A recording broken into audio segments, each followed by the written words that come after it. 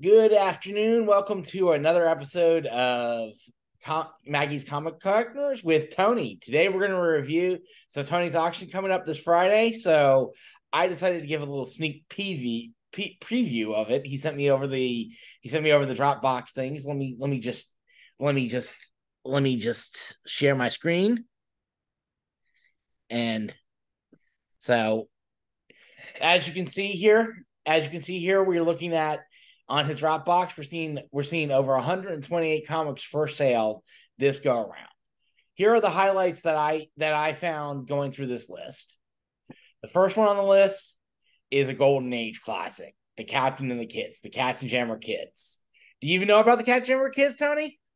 They're a little before my time, but I have heard of them. They've been around for a really long time. I think they go back into Platinum Age, if I'm not mistaken. Yeah, they do. Yeah. So this looks like it's a Golden Age book with Captain and the Kids, basically the Katzenjammer Kids.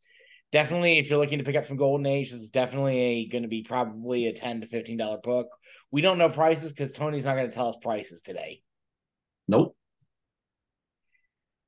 The next up is another Golden Age, Felix the Cat. Felix the Cat is a classic. I mean, you can't go wrong with Felix Unless you're a dog. unless you're a dog. Oh, you had to go there. But Felix is a classic Golden Age comic book character, definitely in the funny animal category. If you're looking to collect Golden Age, this is another good quick Golden Age pickup on the chart list. The next on the list. Now, I've seen a lot of you've been selling a lot of these 70s horror titles from Charlotte, Charlton, and all these others. They don't seem to be selling, but they're all classic horror books that should sell if you're into horror collecting. Would you agree? Yeah. I mean, they're typically low value stuff. So the nice thing about them is you get a horror book for not too much money. Or you start getting into some of the DC titles and some the Marvel. And the Marvel ones are largely reprints from the Atlas days. So you can end up with some more expensive books, but these will be a little cheaper. So then now we have the only Amazing Spider-Man that you have for sale, issue 142, which is classic Copper Age, classic Bronze Age, Amazing Spider-Man. You can never go wrong with buying an Amazing Spider-Man. Yeah, these are the ones I grew up on. I like this run. I've got a bunch more coming in the next week's sessions. A few more coming in the next week's sale, but they typically don't last through the sale. And then we have a couple other Spider-Man. We have Swarm, which I don't know if you were a player on the Marvel Snap game, but Swarm was like one of the decks that used to play in Snap. I did not know that. No, I Peter Parker, the Spectacular Spider-Man was, I think, my favorite title when I was collecting. Just for whatever reason, I enjoyed the stories there.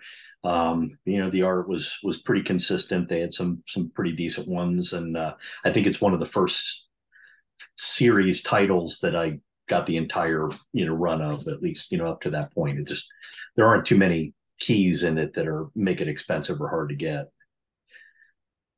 All right, next on our list is another Spectacular Spider-Man, this time with the Lizard.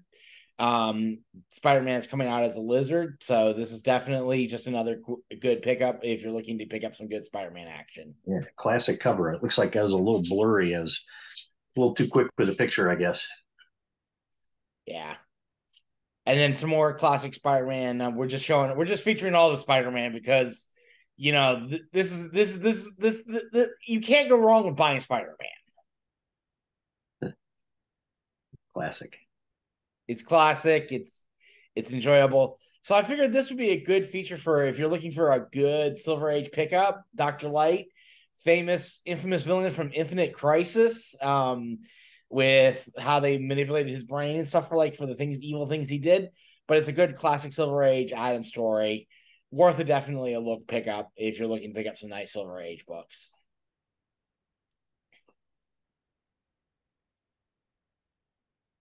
Then I know this one is half a cover cut off. It's a haunted tank. It's GI Combat. but you can't go wrong with war stories. I mean, GI Combat is probably some of the best solid war stories if you're looking for a solid war story. And this is the death of the haunted tank. Yeah, So Kubert, lots of great stuff by Kubert, through all those what is it? Oh gosh, what was Enemy Ace and GI Combat, Sergeant Rock and all those. He just wonderful covers. I didn't read those as a kid, but I came to collect them later on. So I'm getting a pretty good number of them. all right. Next on our list is if this thing would cooperate.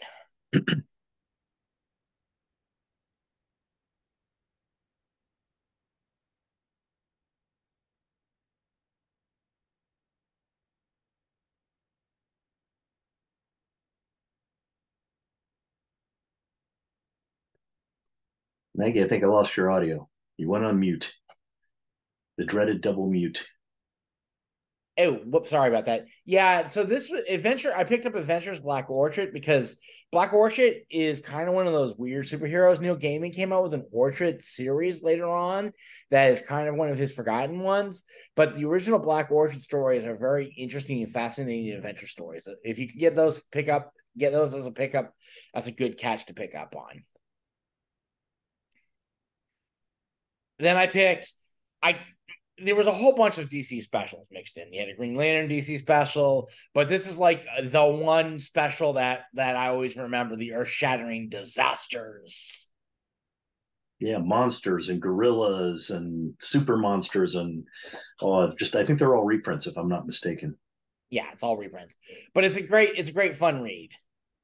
And then we're getting into the Batman stuff. So now we obviously have some Batman family moving really quick through this.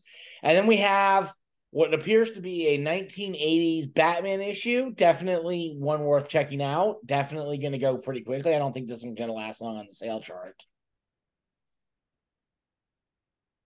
If you're Yeah, looking for what? I think I got a few of those from around that age in the sale this week. Yeah. And then we got some more Batman family. So some more just nice Batman family.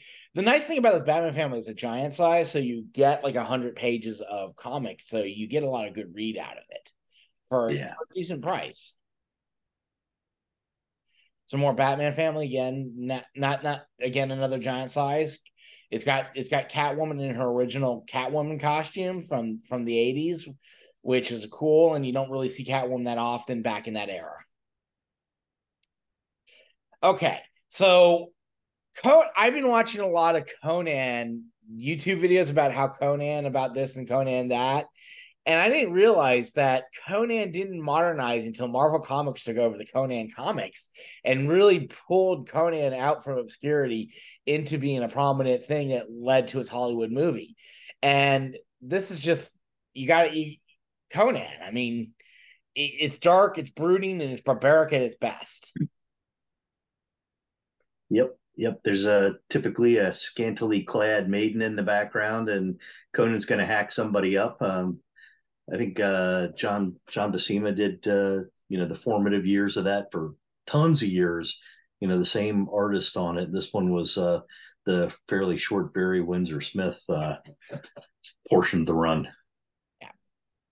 He's a All little right. skinnier.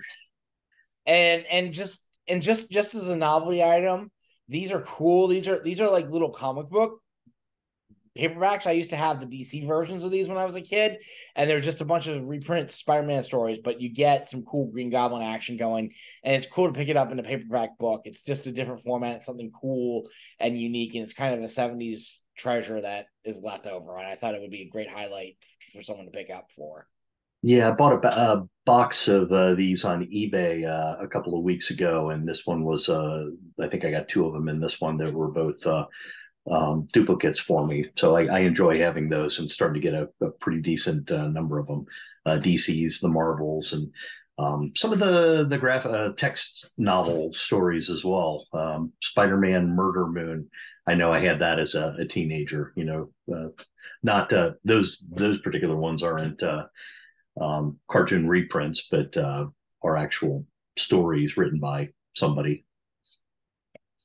And our pick of the week is OMAC One Man Army from Jack Kirby. This is number one. This is a Jack Kirby masterpiece. Looks so weird with the thing, but OMAC played a big role, pivotal in the mid 2000s with Infinite Crisis and the whole OMAC. And this is the One Man Army. This is classic Jack Kirby. This is probably gonna be one of the more high end books that you're selling this week. Yeah, that is a twisted cover. Every time I open the first page and see, that lady basically packaged up in the box, it just, yeah, giving me the heebie-jeebies. All right. So that's the comics now. Let's talk let's talk some football because we have a Browns win that, man, Didn't the see Browns that coming. won, but now we kind of suck. Yeah, you lost Watson for the year. That reoccurring shoulder issue. That's starting to look like a questionable signing. They gave up so many draft picks and paid so much guaranteed money for a guy that in the first 2 years has only, I think, played like 12 games, 12 full games. Looks like, we won't see him again until next year. That's got to be brutal. Yeah, Deshaun Watson has proven to be when he's there, he wins games. But Yeah. right now, I've given up. Right, I sent you a text message. You feeling good, you feeling confident, and then you see someone sneaking up behind the NFL gods on the Browns fans. Yeah, yeah. That's how I felt after the Bengals Buffalo game. Hey, we won a great game. Everything's, five in a row. Everybody's hot, and then two guys out with injuries, and then the debacle against Houston. Man, that just ruined my week. Well, you got a game tonight against the Ravens. Are you ready for it? I don't know, man. Both teams are banged up, coming off of a short week. Both of them kept coming off of losses. Um, yeah, it's going to be a tough one. If we can pull out a win, it would be huge, but it's a tough ask. All right. So actually, all my picks, I was wrong about all my picks, by the way. I said the Browns were going to lose to the Ravens. I said the Bengals were going to beat the Texans. And I said the Bears were going to lose, and the Bears won. Yeah, So, so, so, bizarro week. so if you're betting with my picks, you lost your money. You need your own Betfred YouTube channel or something. I don't know. Honestly, if you're depending on me to pick your winners and losers and you're betting on my picks, you're kind of foolish. What with NFL and the parity these days, it's you just don't know what's going to happen from one week to the next. This isn't 1985 anymore, where you can you know look at a team and say those guys are amazing, and expect that they're going to win 80% of their games. It's just week in and week out. It's hard to say what the heck's going to happen. Yeah. Are you gambling any things or you're in Ohio, right? I am. We do allow gambling now. I used to do FanDuel until the whole nonsense came out that they were able to the employees were able to use the algorithms and stuff like that to provide additional context for their own bets, and they were winning a disproportionate number of the big purses. So at that point, I just said, I'm out. It was fun for a little while, but I'm not a gambler. So Yeah, I hear you. I'm in Texas. It's not legal in Texas yet, so we're kind of they're still waiting on legislation, but it takes forever to get legislation passed in Texas because they only meet once every 2 years. yeah, I mean, it adds a little bit of fun to it, but it seems like the pendulum has swung too far. From we don't want any gambling in the NFL to, hey, good news, we have an app now where you can bet on how many times one of the Manning brothers spits while watching the game. It's crazy, all the different things that you can put in there. The parlays and the this and that. It's wow.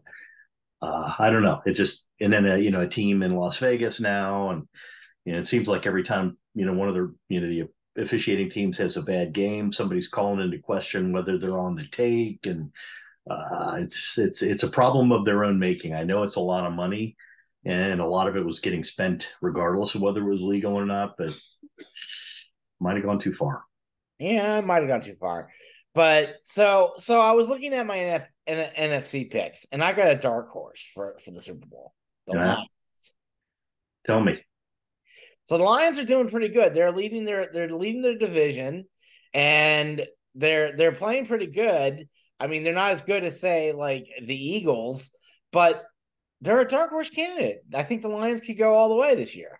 I was feeling really great about them. And then they played the Ravens, and I thought they were going to clobber the Ravens, and the Ravens just mopped the floor with them. Now everybody gets bad weeks, right? The Bengals shouldn't have lost to the Texans. They look terrible, but I agree with you. I think they're a real strong team, and I see them as if nothing else, probably be playing in the NFC Championship. Yeah, they're probably going to be playing the NFC Championship. But I mean, I'm going to go with a dark horse. I'm going to go with the Lions, and I'm going to pick. See, everyone's going to go with the Chiefs right now because the Chiefs are right now dominating. But I'm going to say it's probably going to be the Ravens playing in the Super Bowl this year. I I think back over the last 2 years, week 10, they lost Lamar Jackson the last 2 years. Uh, I'm kind of banking on that. I think he's been taking it a little easier, but he still runs a lot. And all it takes is, one good hit and they're playing with the backup. And he's, I don't know. I think that I still think the AFC, yeah, they are definitely the favorite to win the division, but we've seen the last couple of years they were ahead and they lost Jackson and it fell apart for him at the end of the year. So he's got to stay healthy or it's going to be a problem. Yeah, I hear you. And it's I not just the Bengals doing it either. Now you got the Steelers and the Browns. Everybody's breathing right down their necks. Yeah, but the Browns now are out. Let's consider the Browns out now. I wouldn't write anybody out anymore. I mean, it depends on the coaching staff, and I mean, I can't remember the kid's name that they got in there, but yeah, we'll see. I mean, who would have thought that the Niners would have had the success that they had with Purdy, right? I mean, that where the hell did that come from? Yeah, you just never know. You never know, but so the predictions for tonight's game. Who do you think is going to win tonight's game? I'm going to go. I think the Ravens are probably going to win. I want to see the Bengals win. They looked exhausted last week. It's so hard to win that many games in a row, and they keep putting themselves in a position where they've got to win a ton of games in a row in order to stay competitive. And they're playing in an unfriendly environment on a short week with a couple of key players injured. It looks pretty shaky. They looked terrible against the Ravens when they played earlier in the year. That was with a dinged up Joe Burrow, but despite that, they always play the Bengals really tough. So I don't know. I have a feeling the Ravens may pull this one out. I'm going to go with the Ravens too. I mean, as much as I want the Bengals to win because the Bengals need to win to stop the Ravens and give the Browns a chance. But I mean, who are you going to pick for the Browns versus Steelers Where are they playing? in Brown Stadium? I like the Browns, and I think it's going to be a low scoring game. I think the Browns have a better defense. I think it's going to come down to one or two little plays here and there, whether it's a questionable call or a big special teams thing or something like that. But the Browns defense is legit. They're going to win them some games down the stretch, no matter how the new quarterback does. Um, and and Hunt, he's a good, solid running back. Yeah, I don't know. They're certainly going to make it tough on them. I don't see either team blowing the other one out. But yeah, I'm gonna say the Browns. I want to go with the Browns, but the Steelers already have beaten the Browns, so I'm going to pick the Steelers because because when I pick the winners, because every time I pick the winners, I pick the losers. You're trying the reverse jinx kind of thing. Yeah, yeah. So I'm going to pick the Steelers and I'm going to pick the Steelers and I'm going to pick the Ravens for tonight. All right, yeah, that would be a sad week for both of us. I hope we're both incorrect, but we'll see what happens. We'll see next week. All right. Yeah. Well, that's enough football talk for today. So we checked out some comic books. Enjoy. The sale will be posted up shortly on a link on the bottom when Tony posts the link tomorrow. Tony's going to be going tomorrow. He also told me tomorrow he's going to go be picking up from a big load from his local comic book shop. I'm hoping they got some big ass books. So wish me luck. I'm hoping to come back with a few that I need. All right. I wish you luck. All right. Thanks. All right. All right. Take it easy.